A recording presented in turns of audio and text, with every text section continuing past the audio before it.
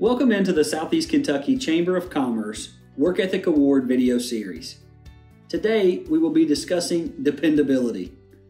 Dependability is simply the quality of being trustworthy and reliable. Everyone from our teachers, our coaches, our employers, and quite honestly, our family should require us to be dependable. Dependability speaks to the core of who we are as human beings, and it should be at the center of your values each and every day. Within our organization, we live by the motto of DWYSYWD, which stands for do what you say you will do. If you say that you're going to be on time for the meeting, be on time for the meeting. If you say you're going to return that phone call, return that phone call. If you say that you're going to finish that project by Friday afternoon, finish that project by Friday afternoon. Nothing else really matters if we can't do what we say we will do.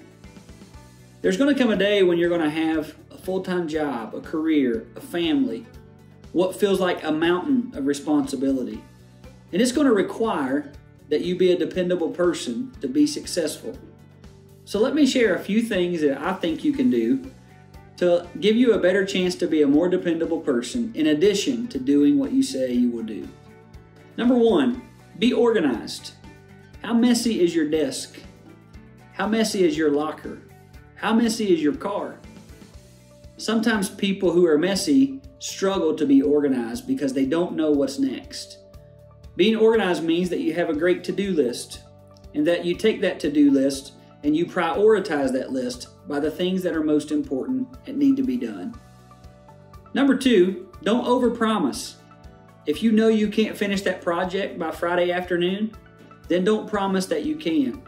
If you know you can't be on time for that meeting, don't say that you can. Sometimes people overpromise and it keeps them from doing what they say they will do and being dependable. And lastly, be consistent. It's been said that it takes 21 days to develop a new habit. So develop good habits so that you can be dependable all the time and not just half of the time. As you go through life and are looking for success and great work ethic, it's important that you are a dependable person so that the people that mean the most to you can depend on you. So be dependable. Welcome back into the Southeast Kentucky Chamber of Commerce Work Ethic Award video series. Today we will be talking about cooperation. Cooperation is simply the action of someone who is being helpful by doing what is wanted or asked.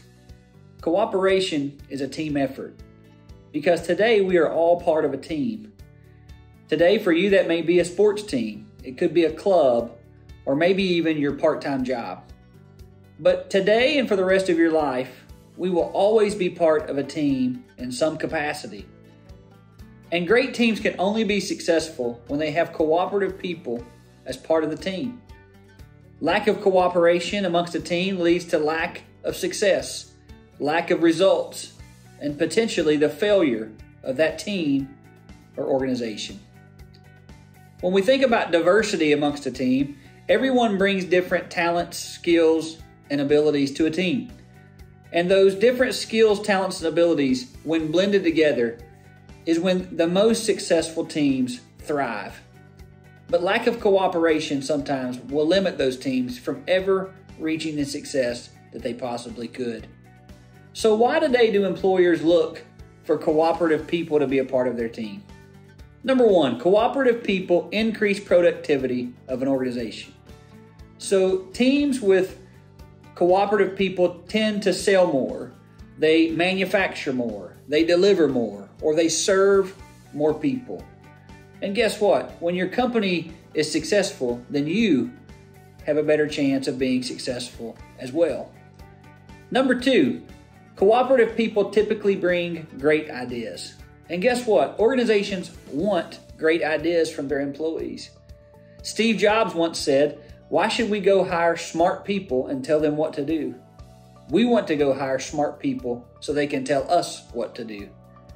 So know that going in, being cooperative means that you're working for an employer that wants to hear your ideas to make the company better. And then lastly, cooperative people bring increased efficiency to a team. So it's not always about working harder. Sometimes it's about working smarter. Cooperative people tend to look for ideas that can make the company better and more efficient. So I challenge you today as you go through your current teams and you navigate the paths of life in the future. Be open to be cooperative and to bring new ideas to any team that you're a part of. And that's when teams will truly find success. Welcome back into the Southeast Kentucky Chamber of Commerce Work Ethic Award video series. Today, we will be talking about respectfulness.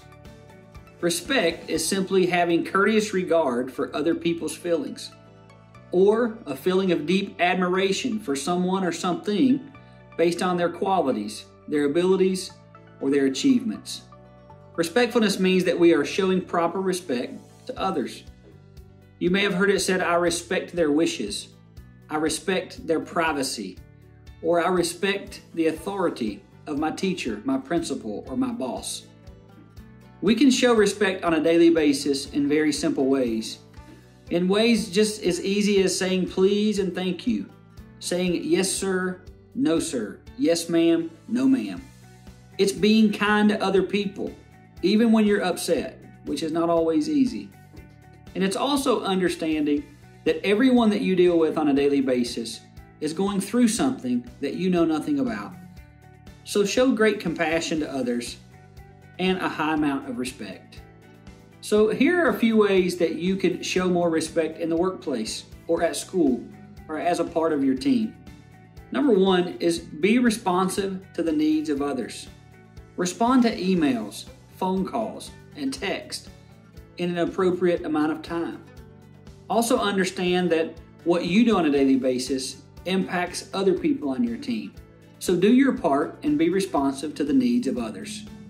Number two, if you see inappropriate or disrespectful behavior, raise your hand. Everyone deserves to be treated with the proper amount of respect. So if you see something that just don't feel right, raise your hand and share that with the proper person who can take action. And then lastly, take ownership. If you do something wrong, or if you have failed to follow a policy or procedure, don't cover it up. Raise your hand and say, I made a mistake, apologize, and move in the right direction. In those situations, not only are you having respect for the person that you work for or work with, you're also showing a great amount of respect for who you are as a human being. Of all the things that you've talked about in this work ethic video series, respect, like any other, is a choice that you have to make each and every day. So choose to show a great amount of respect, and I assure you that you will have a greater success in your life.